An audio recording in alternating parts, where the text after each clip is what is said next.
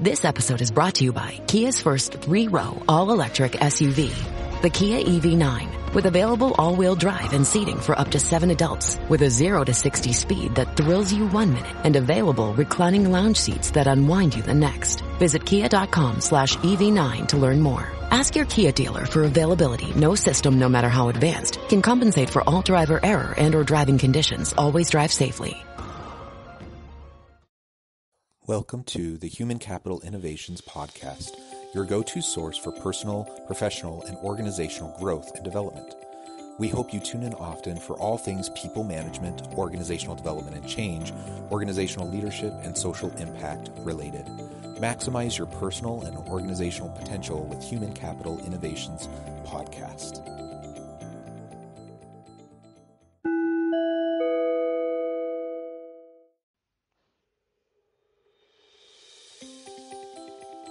Welcome to the Human Capital Innovations Podcast. In this HCI podcast episode, I talk with Diane Eisnor about her company, Core, a new construction labor marketplace, and her experience helping organizations scale and being a serial entrepreneur.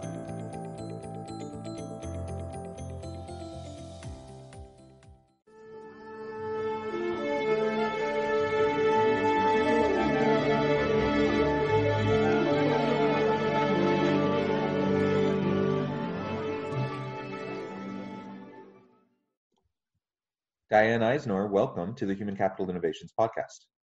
Thank you so much. Yeah, I'm super excited to have a chance to chat with you. You have an interesting business, which we're going to be exploring together today. The name of your business is Core, and you're involved in creating a construction labor marketplace, which is super interesting and fascinating. So I'm looking forward to hearing more about that and helping listeners understand more about what you're offering to the market in terms of this resource, but also some of what you've learned in leading your organization and some of the lessons that would be applicable for this audience. As we get started today, I wanted to share your bio with everyone. Diane Eisnor is a serial entrepreneur and the co-founder, CEO of Core, a newly launched construction labor marketplace supporting the construction workforce of the future. Third-time startup CEO, angel investor, and powerhouse female business leader, Diane comes from a family of tradesmen and truckers whom she finally gets to serve full-time. I think that's great. What a fun opportunity in this current company in this current role to make a difference in the marketplace. And I look forward to the discussion. Anything else you would like to add by way of personal background or context before we really launch into the conversation? No, not at all. It's been a wild ride. Cool. Well, so let's start a little bit with that wild ride. If you could tell us a little bit about how you got to where you're at now, going from your previous organizations to now launching, a construction labor app and this construction marketplace. Tell us a little bit about how you got to where you're at and what that journey has been like. It's interesting. It's you read a lot about leaders who have a pretty linear background. They studied computer science, then got their MBA at Harvard. There's a lot of this kind of linear path finding in the Valley, but my path was, I think a little bit different in terms of obviously where I grew up. There's not a lot of us from Brockton, Massachusetts out here in Silicon Valley.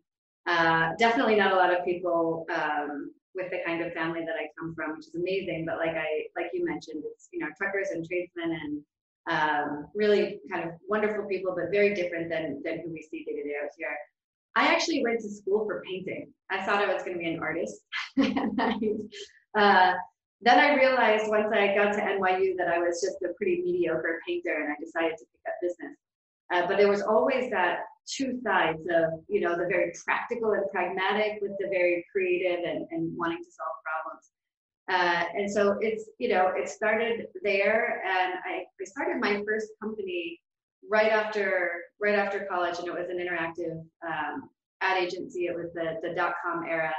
And I think I became addicted to the adrenaline of building something new, these new movements and industries. And I just love it. I love being a part of it. I love what I can contribute. And then as I got older, you develop more skills and you can contribute more. And I'm probably most known for my work at Waze. Waze is the navigation app, which your listeners probably know. And I started the US office of that company in 2009. And I was the only one here. It was just a few folks in Israel who had started it. And I loved what they were trying to do, their approach.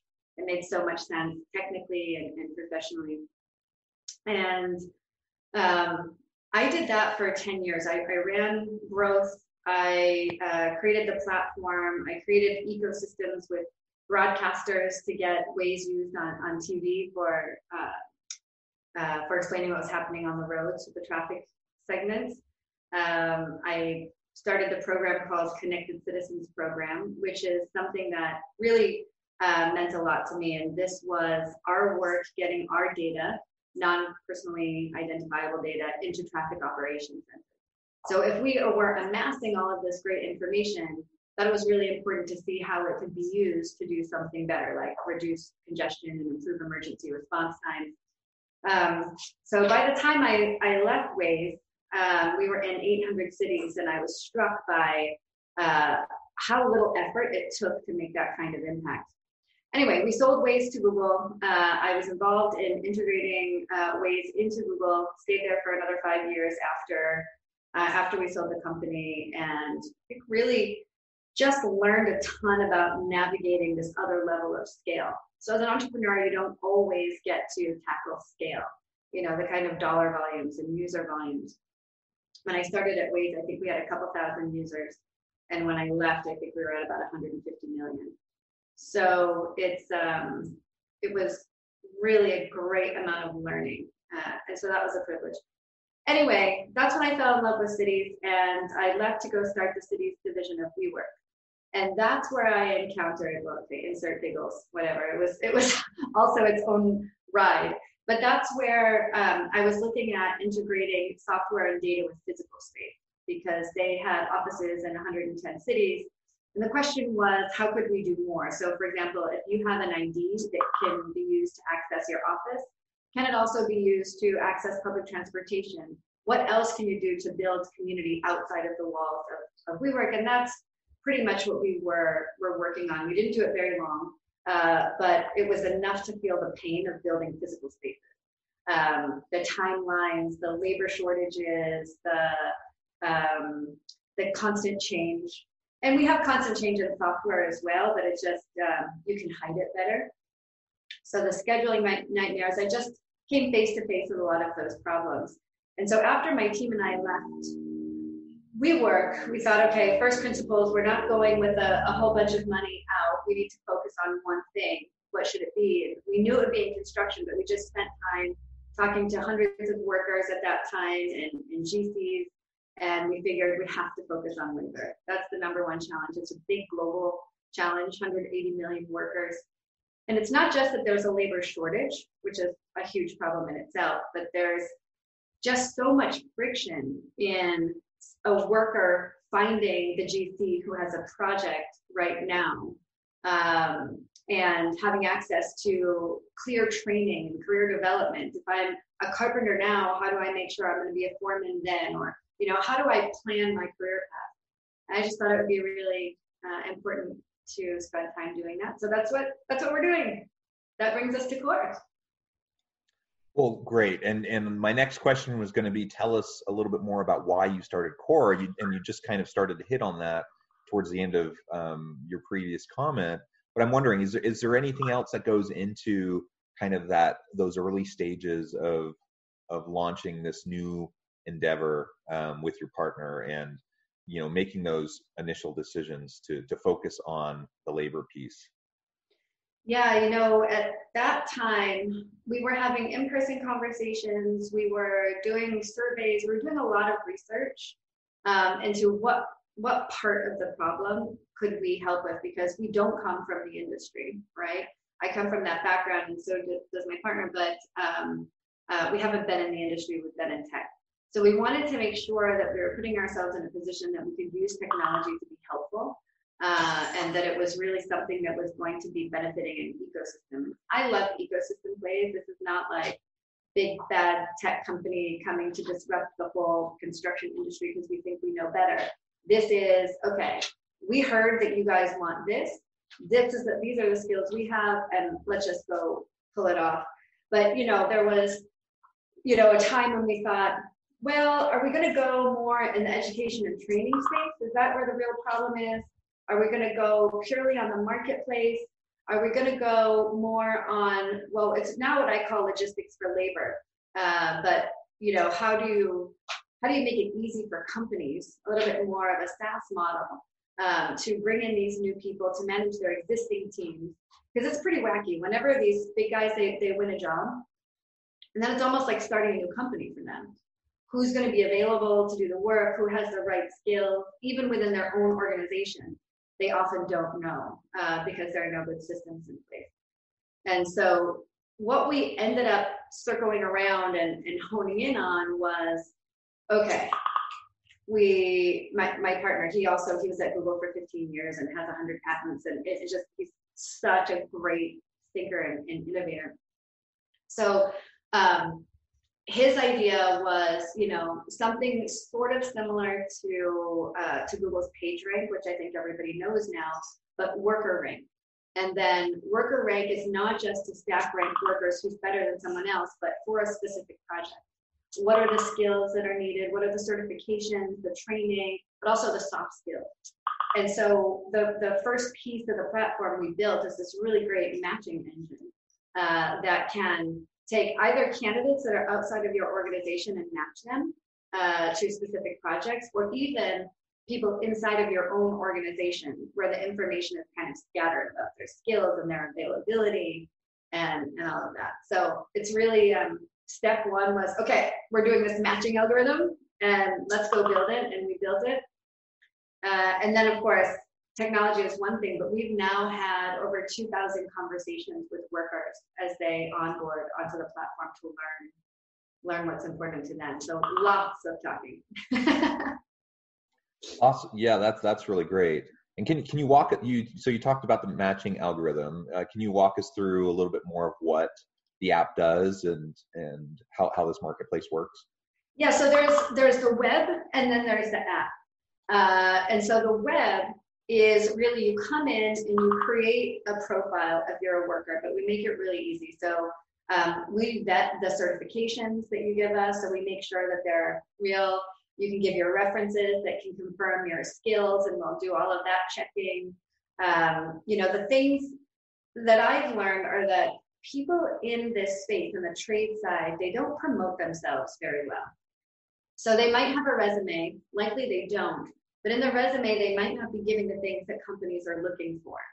And so in addition to getting all of the information from our website, we try to have a 5-minute phone call with every single worker.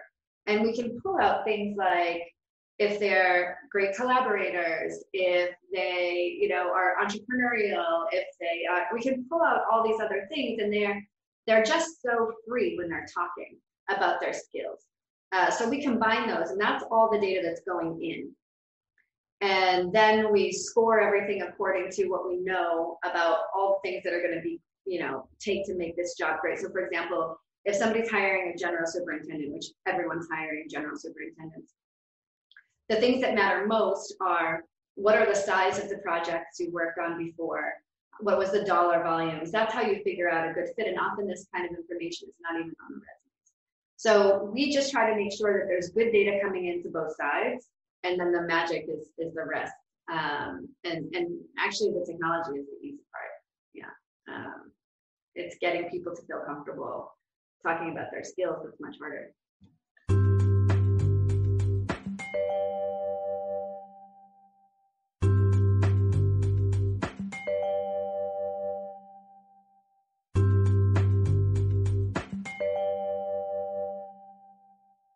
Yeah, and I think that's generally a problem. There's some industries where it's not as much of a problem, but I would say across the board, the vast majority of workers across job types, across industries, don't do a particularly good job of conveying their skill set and selling themselves to the organization. And it doesn't at all surprise me that within the trades in the construction industry that would even be more of an issue. So that's great. I mean, you're doing the hard work of the fact that you call everyone and have that conversation. That alone is just such a ton of work, and it's so important. So you can flesh things out a little bit more, Yeah. have a better picture of what you're actually dealing with, and I like that proactive approach too, because especially in areas where we have labor shortages. And construction and the trades isn't the only area, right? We have labor shortages in lots of different places in our economy. And so organizations are wanting, they're needing skilled labor. They want people with the experience and with the credentials, with the hard and soft skills. And so they're willing, most organizations are willing to put some money behind that because they know how much it matters to the success of their organization. The employee is that vital resource without whom they can't function, right?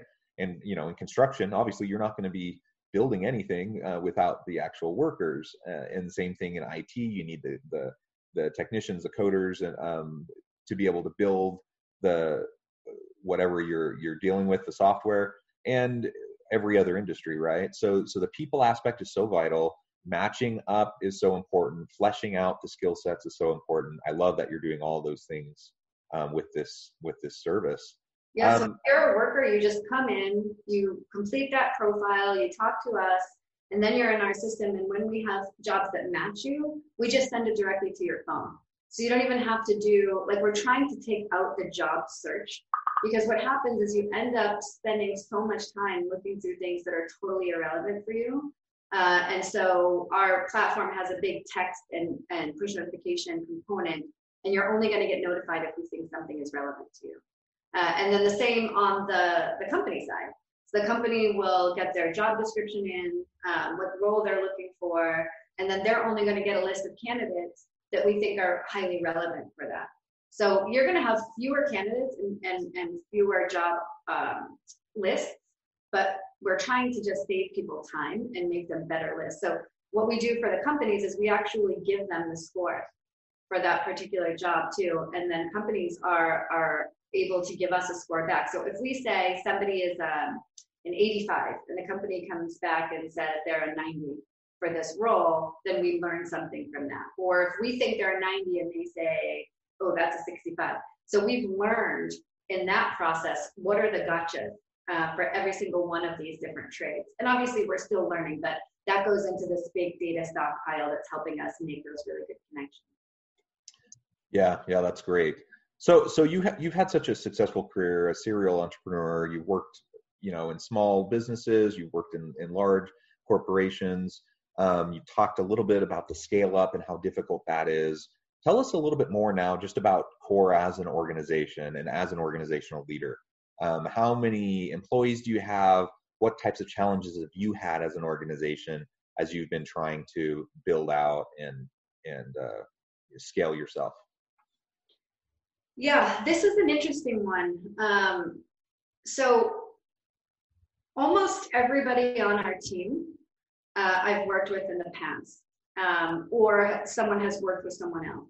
So we're only a team of 7. And like I mentioned, my CTO, we worked together at Google, and then he came to be the VP Eng at WeWork, and now we're excited to do this together.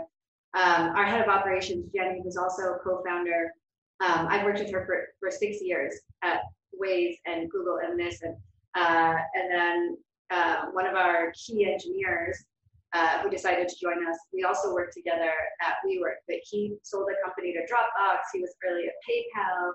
We have a small team of people that we always joke that it's not our first rodeo, and we've done this all together.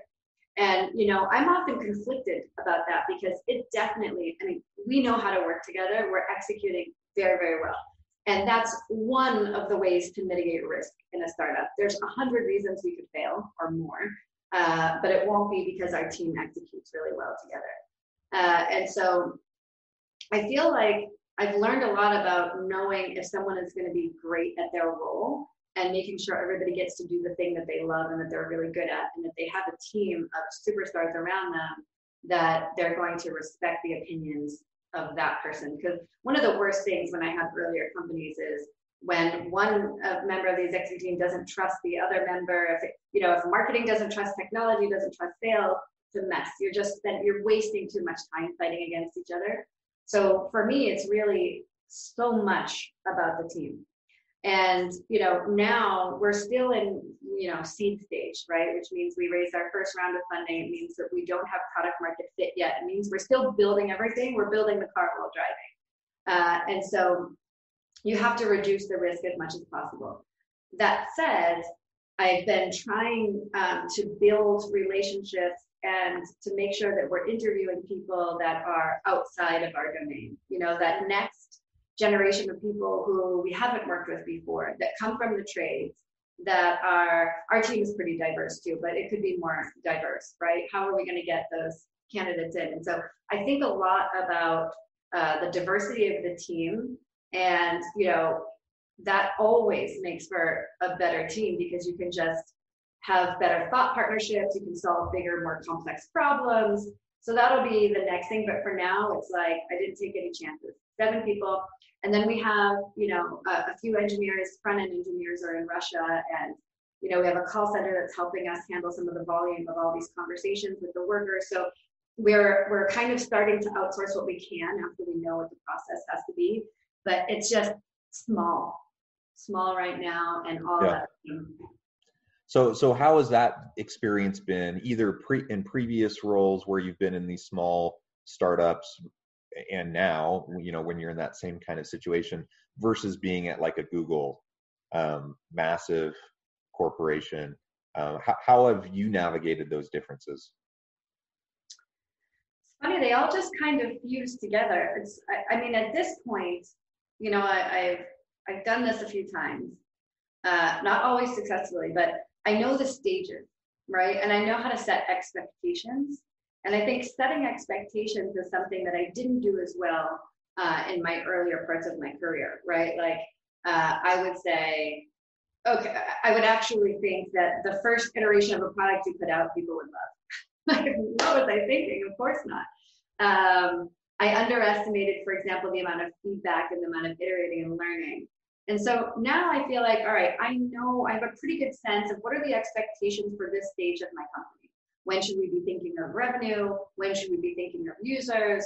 How are we getting the information? How do we know if we're doing well or not? And so I feel like that setting of expectations is the thing that gets better and more honed over the course of my career. And, I hope that this is a company that's going to go successfully from seed to product market fit to scaled revenue.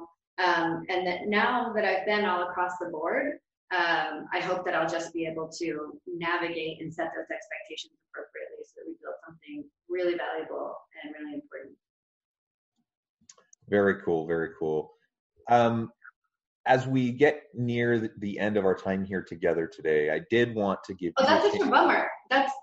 This is fun, actually, talking about. Well, good. Yeah, I've been enjoying it too. I've been enjoying not only getting to know you a little bit more, but getting to know your company and just being able to talk through these types of issues that we're clearly both passionate about. And perhaps we can continue this discussion again another time, and you can come back on and share with us, as you continue to move through the stages and roll things out further. But before we part today, I wanted to make sure I gave you time to give the last word and to share with listeners how they can get connected with you, find out more about your company, and anything else that you would like to share. Great. So you can go to the web. It's bycore.com, bycore.com. If you are in the trade, thinking about the trades, please come give us a shot. Obviously, everyone in construction, we want your feedback. We'd like you to be in. And then in terms of last word, I just want to say something is interesting is happening in the human capital sphere, where I feel like, do you remember in the 80s or 90s when the military, the army started doing all these commercials, and the marketing didn't make you think that you were fighting or going to war. It was like, I get to fly a jet. Yeah. I get to wear an invisibility cloak. I feel like the construction industry is getting smarter. It's about to be really cool to be in construction. You know, we've got autonomous excavators and inspectors get to have drones. I feel like it's right for a whole new group of people to make this an awesome career opportunity for themselves. And I hope they do. And it's on people like me and others in the industry to make sure that their career path is there and that the money and incentives continue to grow so that everybody can be happy. It's a good alternative. That's excellent. And I love that framing of the evolution of the industry and the role of technology in kind of transforming the skill sets that are needed, and really just the sexiness of being, in the trades and being a construction worker.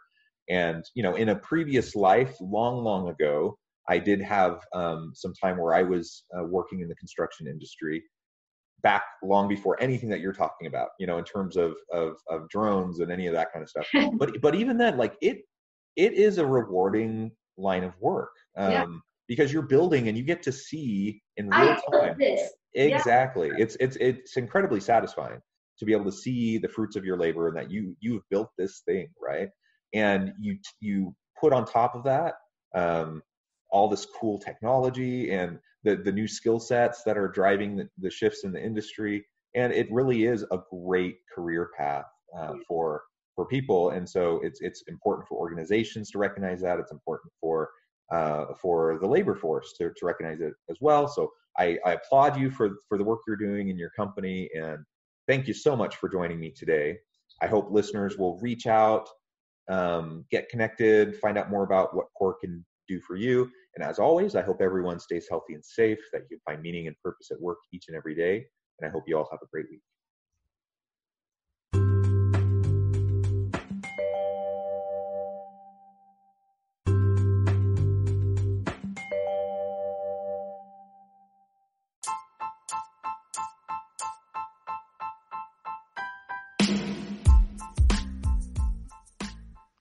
We are excited about the launch of HCI's new magazine, Human Capital Leadership.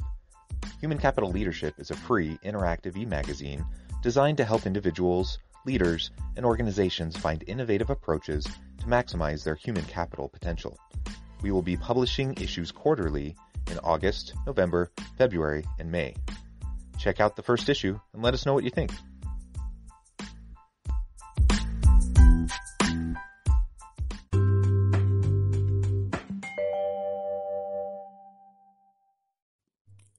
Thanks again for joining us for this episode of the Human Capital Innovations Podcast. I hope you stay healthy and safe and that you have a great week.